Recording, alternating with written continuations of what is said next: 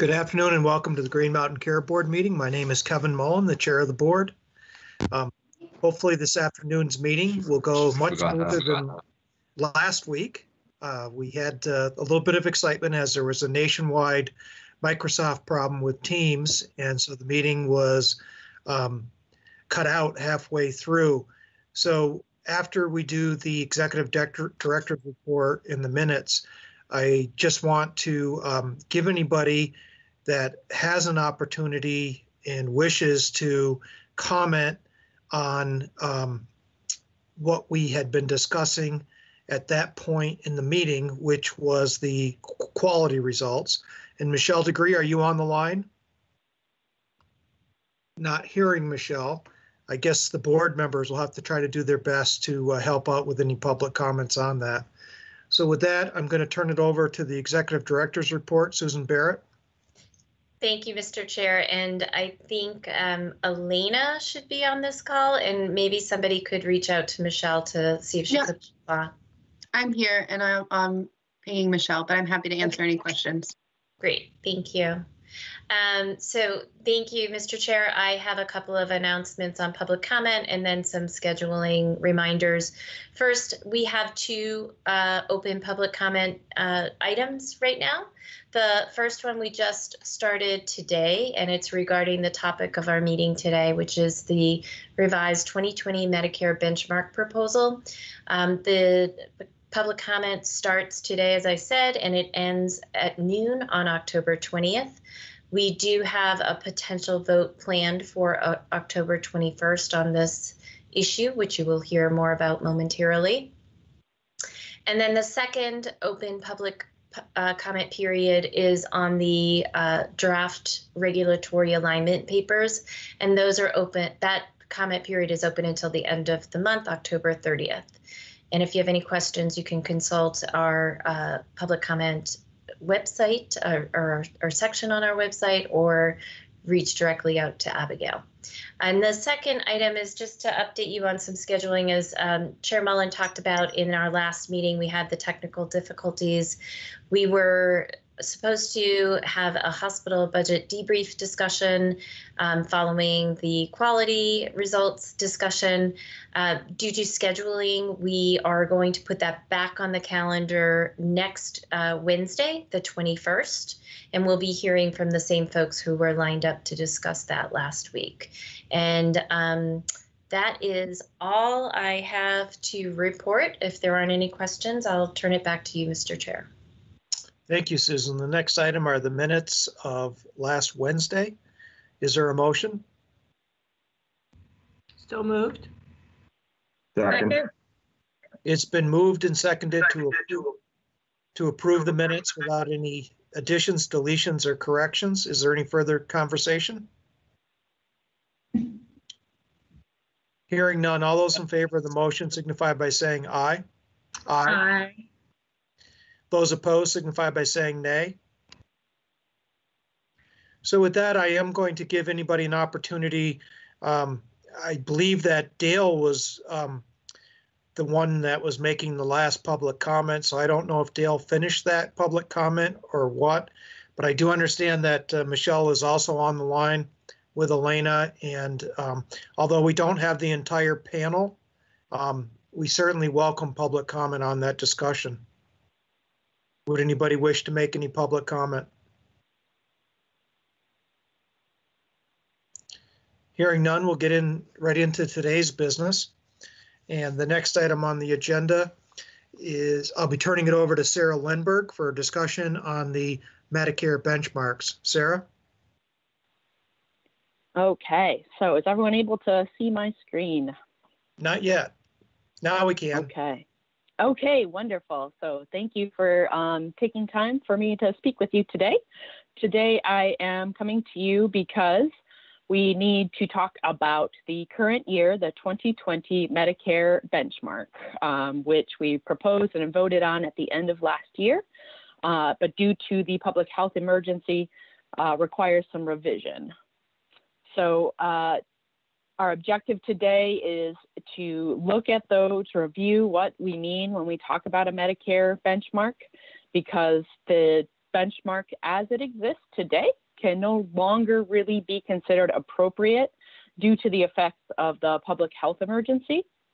And given that there is ongoing uncertainty about how the rest of the year is going to play out, it is our opinion that the appropriate methodology would be using a retrospective trend factor for the current performance year. If we were not to submit this revision to CMS, they do have the authority in their participation agreement with OneCare to just revise it on their own and not involve us. So I think that this change will happen whether we do this revision or not. And in the spirit of the agreement, it would behoove us to make this revision accordingly. So moving on to slide 3. Just as a reminder, there are lots of different financial targets that we talk about with the all-payer model. Often when I'm talking with you, I am talking about the all-payer model financial targets. And that is a contract between the state of Vermont and the Centers for Medicare and Medicaid Services, or CMS. And that's where we get our all-payer growth limit of 3.5 to 4.3% from 2017 to 2022. There's also a Medicare-specific financial target in that agreement, but that is not what I'm here to talk to you today about.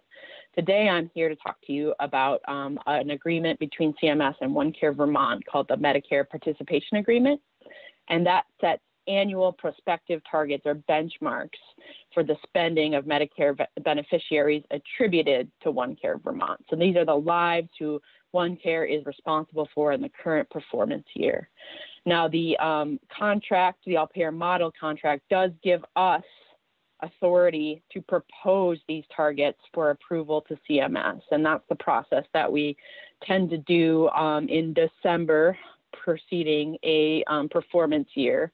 I should say November into December preceding an upcoming performance year, because we try to set the targets in a prospective manner. However, turning to slide 4, COVID has really put a wrench in the works of anything prospective. And so Medicare has acknowledged a lot of these problems and has offered some flexibilities to a lot of different programs.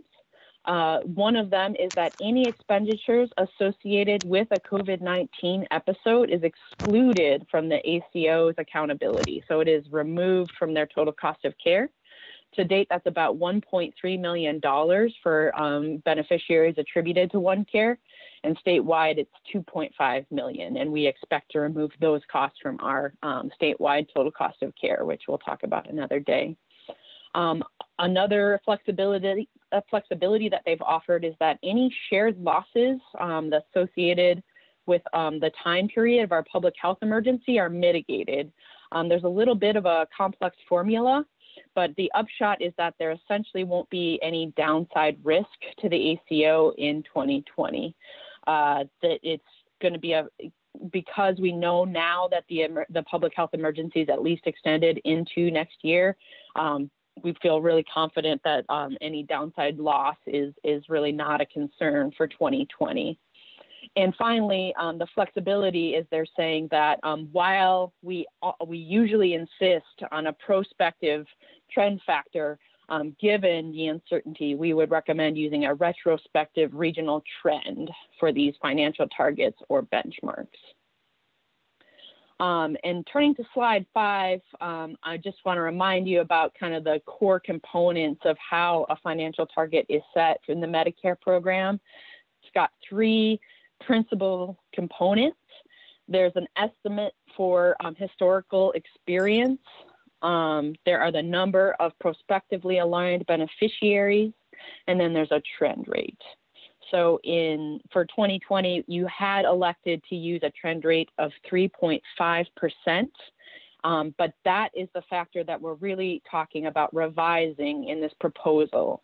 And instead of using that guess of growth that we would have expected this year, we're suggesting that we use the actual growth from calendar year 19 to calendar year 20 to account for all the uncertainty.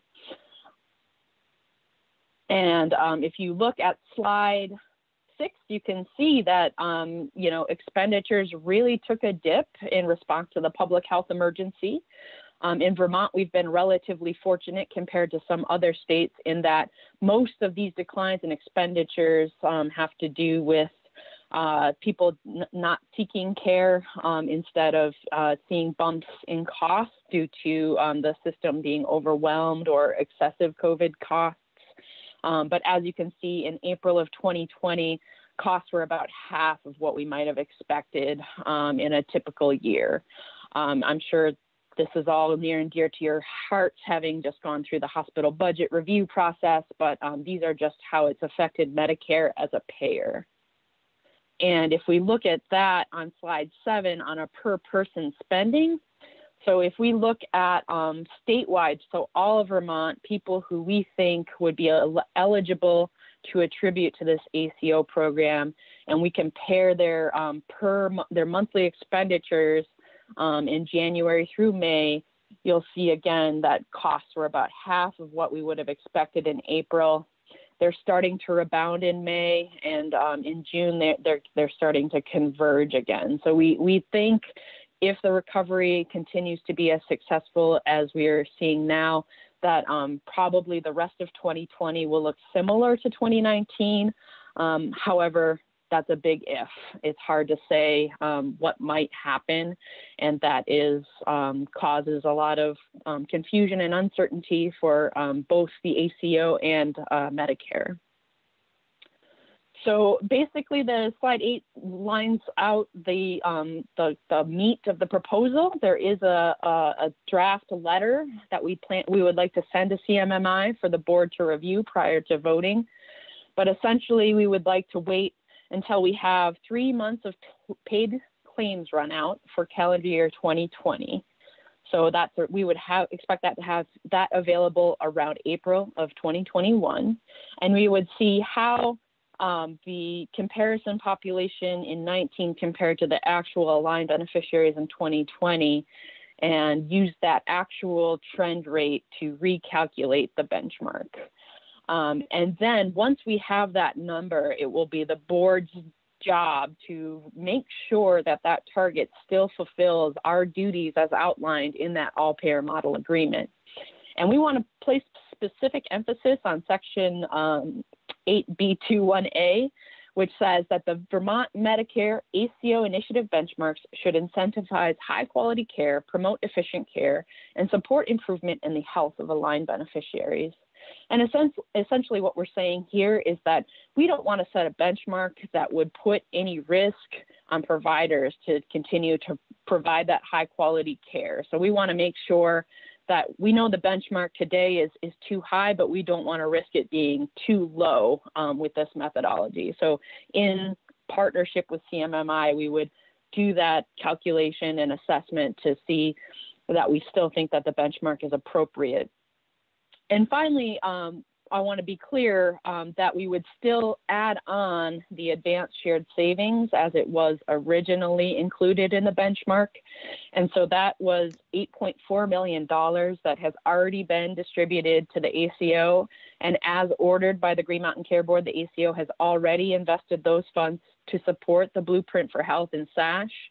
And so we believe that these programs definitively have been evaluated to show that they help further the goals of the all-payer model, both in terms of quality, access, and cost savings. And so I believe that, in particular, the network participants have some concerns about the risk of having to pay that money back. And we at the Green Mountain Care Board and our federal partners, we're very mindful of that and sensitive to that fear. And we, will assess the results of the benchmark, but this money is added on. It's not part of the performance risk. So this won't be a change per se, but we just want to make sure that the federal government is aware this money has already been spent and that the OneCare didn't really have any discretion in that spending. So that's going to be part of the review when the benchmark comes back. And I would say that this amount assumed growth. It assumed a growing trend that maybe won't be possible given the COVID emergency. So we just want to, be sensitive to that assumption with whatever the benchmark comes back at. So that's a high level overview of the letter to the federal government. I'm happy to talk about any questions or concerns you have about the letter at this time. Questions for Sarah?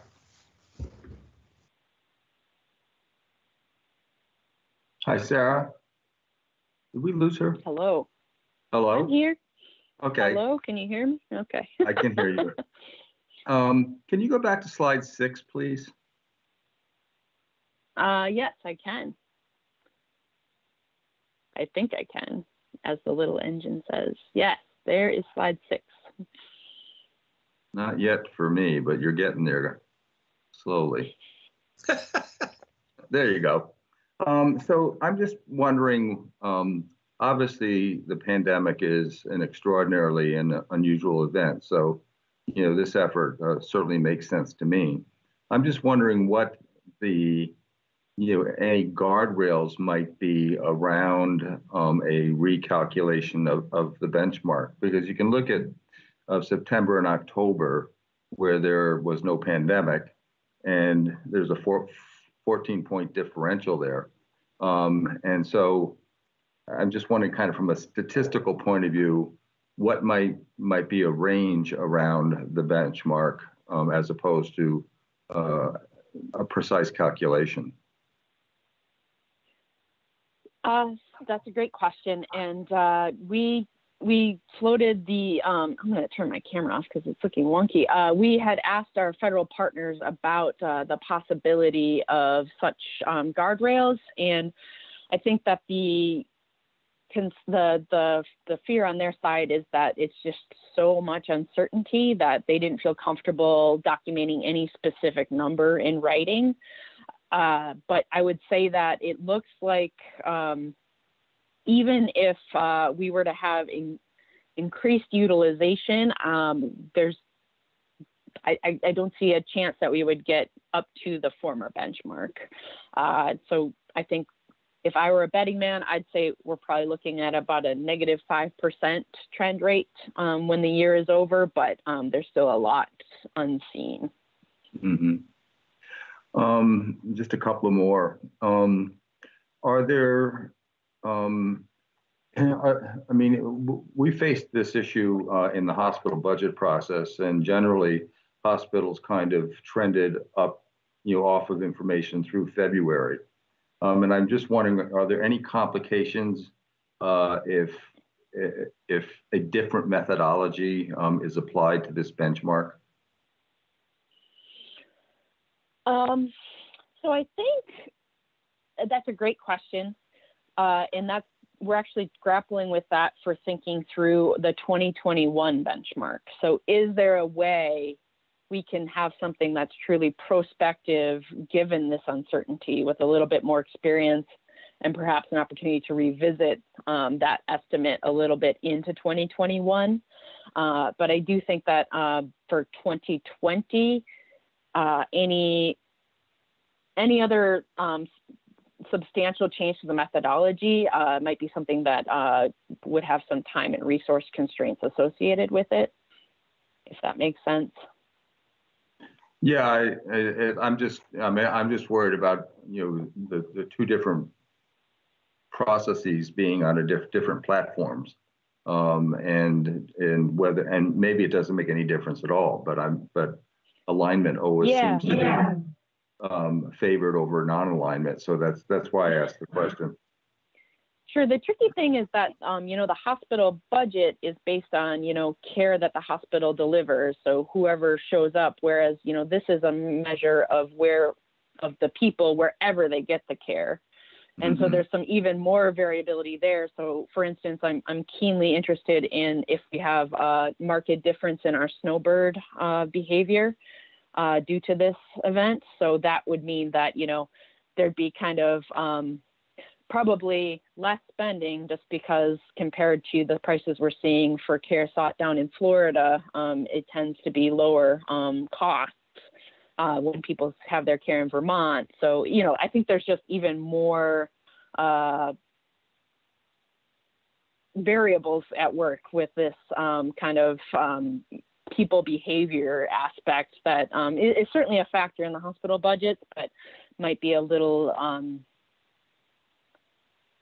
easier to project. I shouldn't say it's easy. None of this is easy. It's just a different. Yeah. It's a different. No, it's problem. one of trying to do the best you can situations.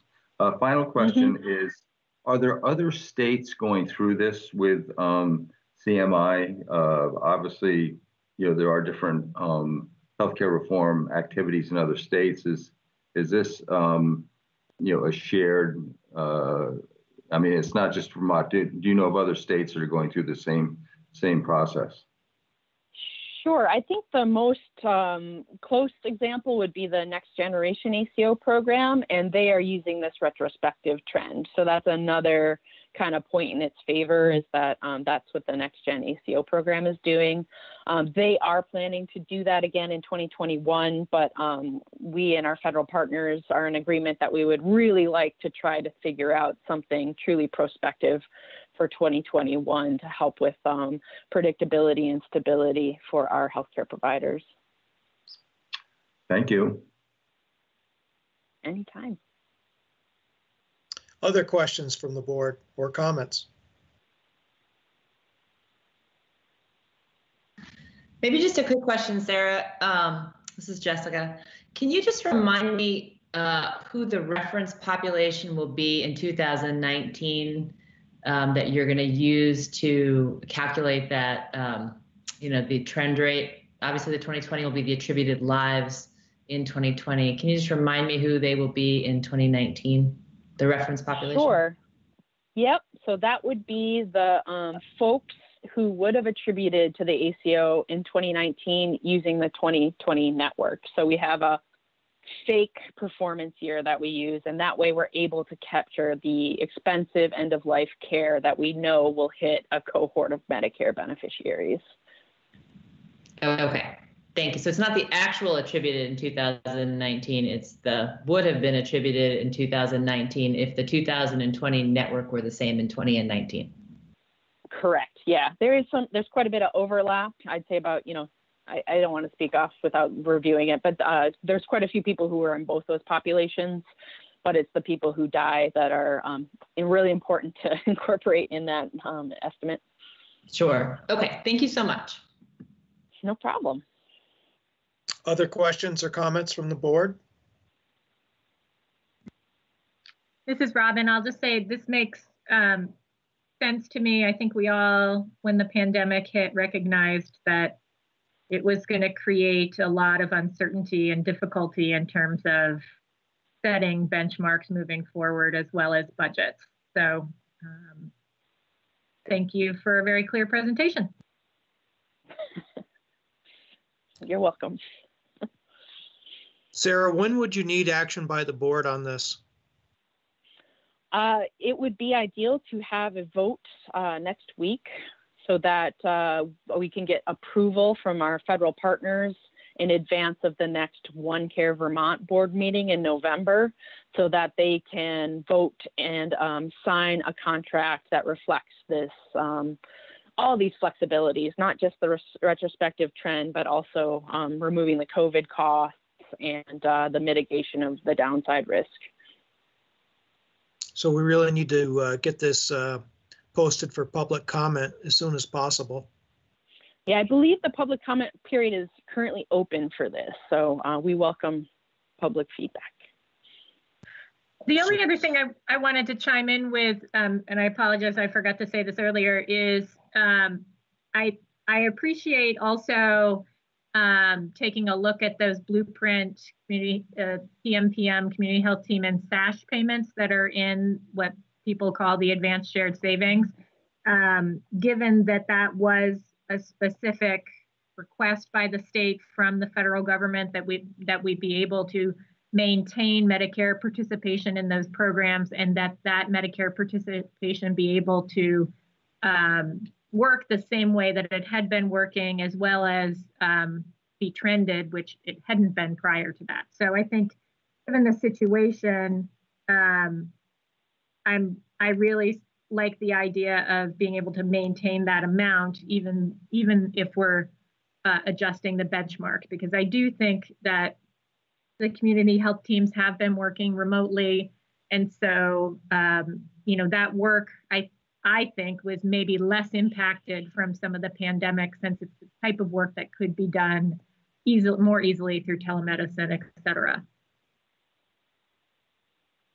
Absolutely. And I would just say that our federal partners have not had any criticisms about that program or desire to cut the funding. I think it's just that because it is part of the savings calculation, it feels a little bit riskier to the network than maybe it did last December.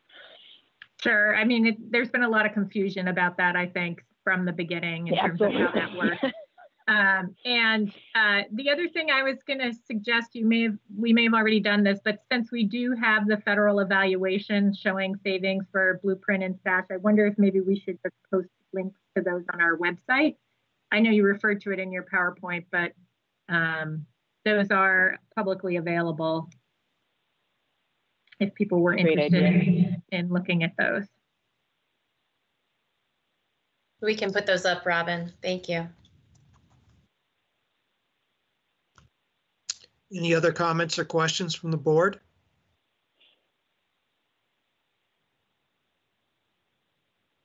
Hearing none, I'm going to open it up for public comment. Is there public comment? Mike Del Treco.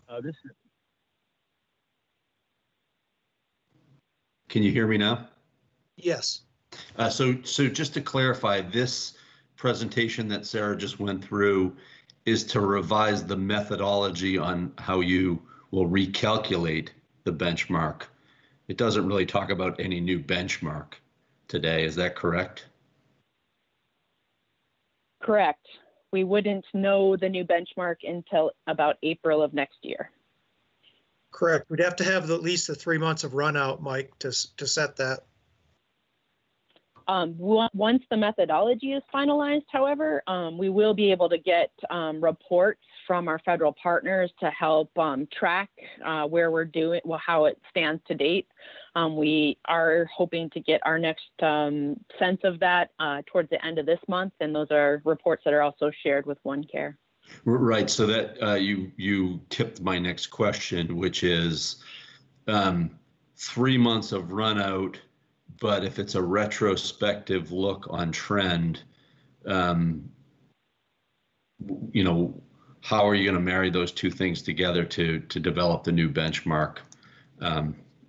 Because the sooner we know this, the better. And I understand the challenges you're facing. So just clarifying questions.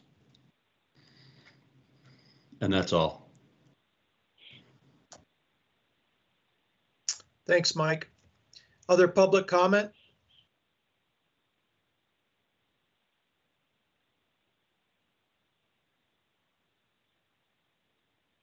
Other public comment?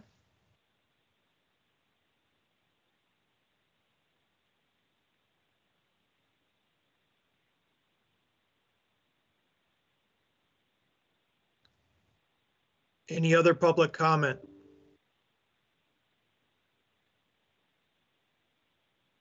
And again, we do have an open public comment period that's posted to the website, and we will be taking any public comment. So if you think of something later or in the next few days, please provide us with that public comment. So thank you, Sarah. I think this was very, very helpful. Uncertain times, but it's clear that it's better that the state of Vermont takes action rather than just letting the feds go ahead and take the action on their own. Yeah. Thank you for your time. Thank you. Is there any old business to come before the board?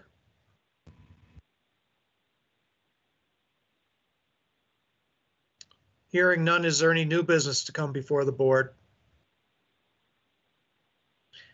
So I'm going to take this opportunity. I know it's probably not her last meeting because I believe that she's still working through the end of this month. But many years ago, I had the opportunity as a legislator to work with a member of the administration that always came into our committee and gave us the information and the facts, and was clearly an incredibly hardworking state employee.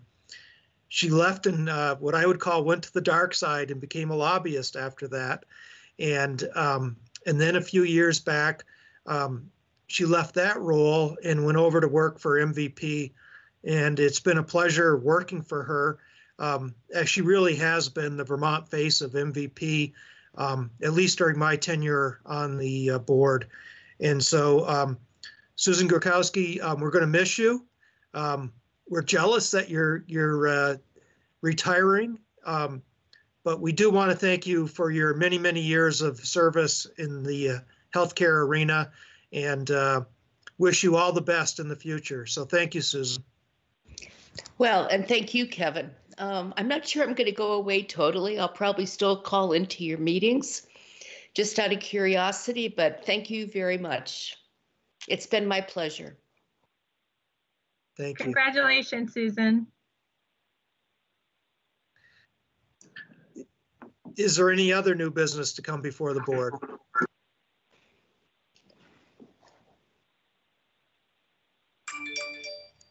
Hearing none, is there a motion to adjourn?